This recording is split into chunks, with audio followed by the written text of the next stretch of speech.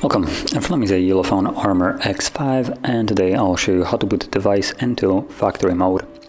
So to get started, let's hold the power key and simply select shutdown and wait for the device to power off. Now, when the device shuts off, you then want to hold the power key, volume down, both of them at the same time.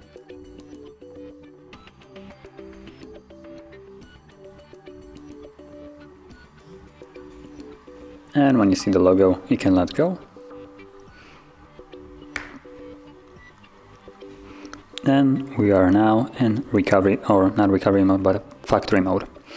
So in this mode, using volume down only, you'll scroll down, volume up does nothing. And from here you can run a bunch of different tests, either automatic or manual, reboot the device, view some logs and other stuff, and also the option where you have the eMMC writing as a reset of the device, kind of like a factory reset, or well, exactly like factory reset, but just located in a different place. And the last option, if you're wondering, is a reboot.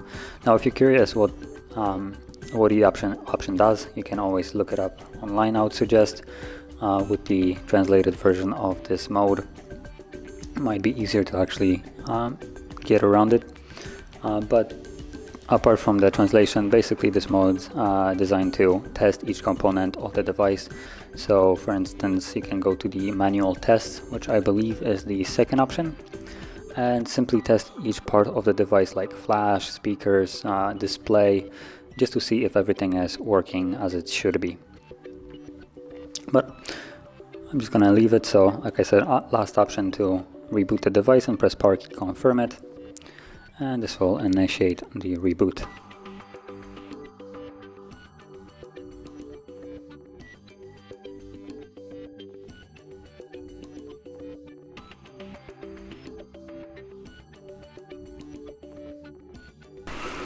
And there we go, we're now back in Android. So, if you found this video helpful, don't forget to hit like, subscribe, and thanks for watching.